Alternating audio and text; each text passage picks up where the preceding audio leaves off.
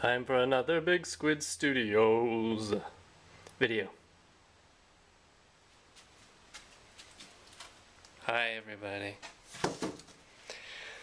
Part 2 of the terrain videos. I will be showing you what I've been working on. There's a little bit. But before we get too much, I'm going to spin a little bit to make you sick. Now that I have you all disoriented, quick shout out to the Gaughknee Show. That's right.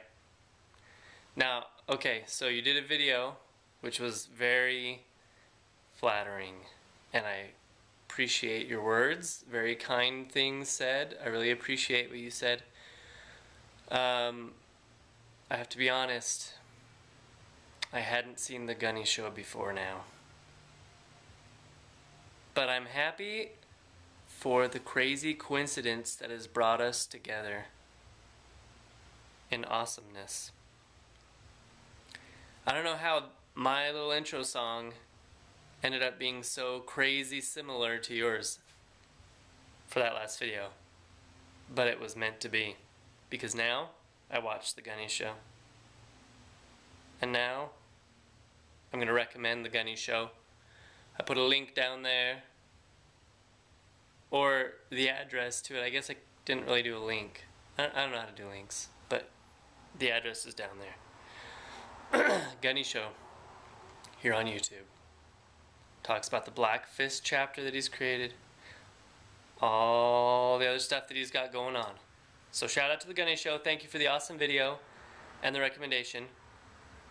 And I'm returning it. Go check it out, Gaughknee Show. Okay, let me show you what I'm doing terrain-wise. Here it is. This is what I've got so far. Not a lot of work done. Just getting there. So here's the table that I started with.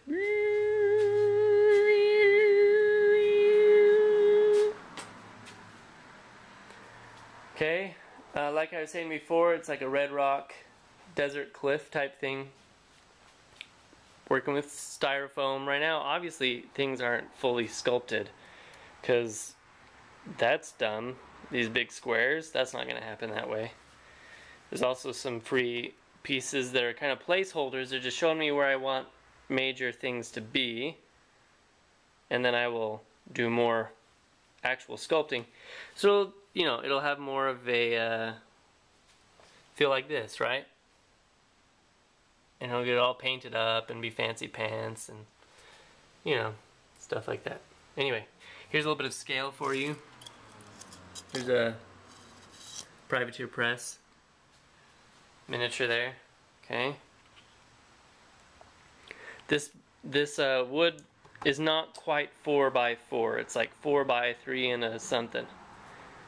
Right? So it's longer this way. Anyway, you don't care about that.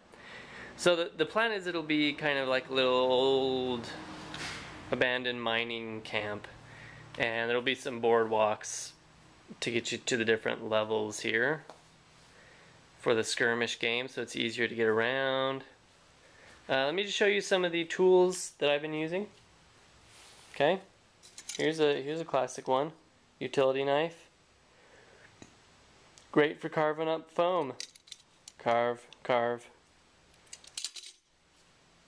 Hot glue gun. Great for gluing up some foam. Glue. Look at this. So this is a low temperature. You can get low temperature and high temperature.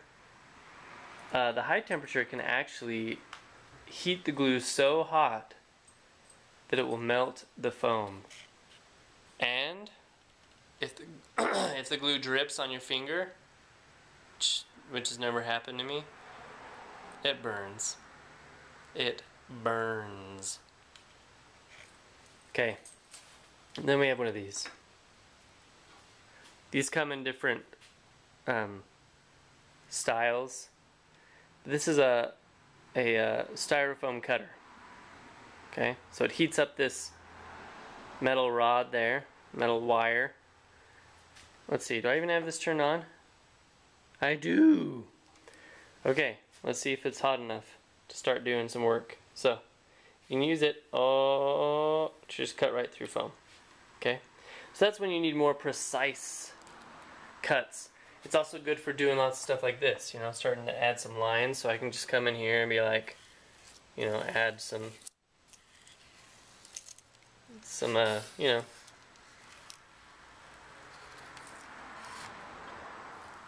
some lines, some cuts in the stone like would be found in this type of rock. Those vertical cuts. Anyway, that's what I'm doing. I'll show you more as I go. I almost just burned myself again. Thanks for watching. Spinning with me into warp.